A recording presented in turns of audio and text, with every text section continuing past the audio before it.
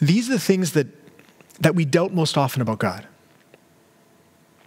Most of the time, the struggle in our lives when it comes to our faith is that we doubt his power and we doubt his love. I mean, if you think about the situations where we have anxiety, we have worry, we may think, if someone asks us, what's wrong? Why you seem down? What's going on? We may think that it's because of the circumstances themselves, and they may be real difficult circumstances. There's lots of them right now, right? We may be filled with worry about jobs, about health, about relationships, about the circumstances of our lives, but that is not ever the real issue. The real issue for someone who is seeking to walk a life of faith is what we think about God in the midst of these difficulties. See, the question that we really need to be asking ourselves is, do we really believe that God loves us and that God has the power to save us?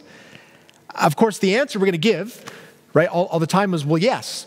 Yeah, of course I believe that. Someone asked us, do you really trust God? Yeah, I believe he's powerful. I believe he's loving.